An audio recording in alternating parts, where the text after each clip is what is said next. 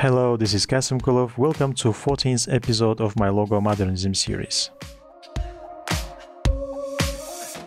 Today's episode is a little different. The logo that I am about to draw was not chosen by me. It's been requested several times by some of my subscribers. It's 1978 City of Congress Hall logo.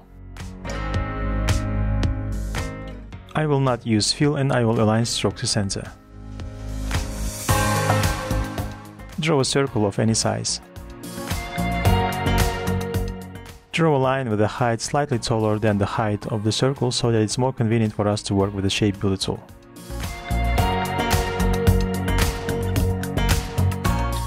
With line still selected, go to Effect, Transform, divide circle into 48 equal parts, which will result in an angle of 7.5 degrees.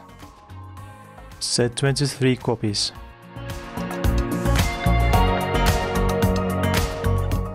Go to Object and Expand Appearance.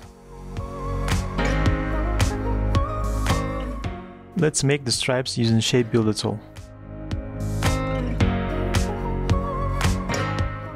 Now the white stripe should be in the middle of the circle, which means we need to rotate the circle by half of 7.5 degrees. For convenience, reset the bounding box.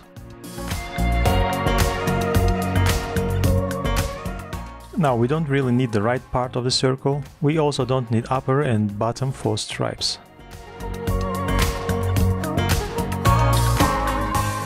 As you can notice, it says there are mixed objects here.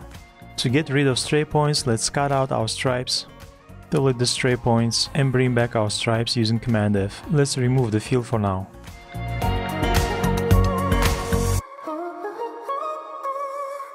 Draw a hexagon and rotate it 30 degrees. Reset its bounding box using Shape Builder tool. Let's give it some consistent widths. I will use upper stripe as a reference. Let's divide hexagon into 4 equal stripes.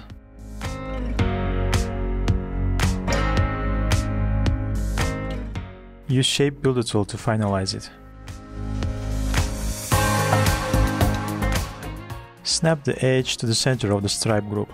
Let me give it a black fill and a white stroke.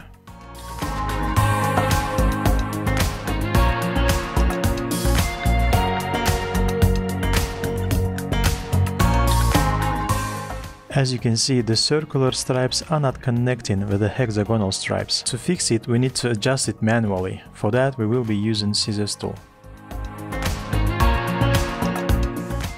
Drag the edges with Direct Selection tool.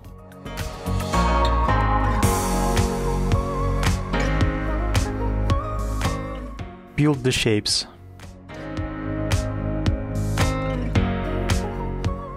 Copy the left part and make new shapes like this. Let me give it a black fill and a white stroke. Copy the group, rotate it 120 degrees and snap it accordingly. Copy the group again and rotate it 240 degrees.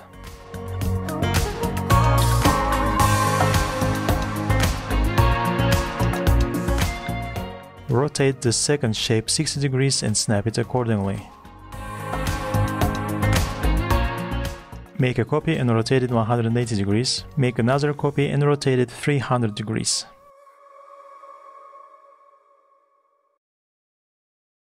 To finalize the shape, let's remove the fill, outline the stroke and release the shape.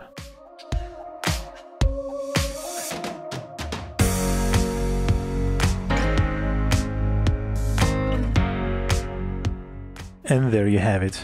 So this was it. Thanks for watching. For more interesting tutorials, do not forget to subscribe.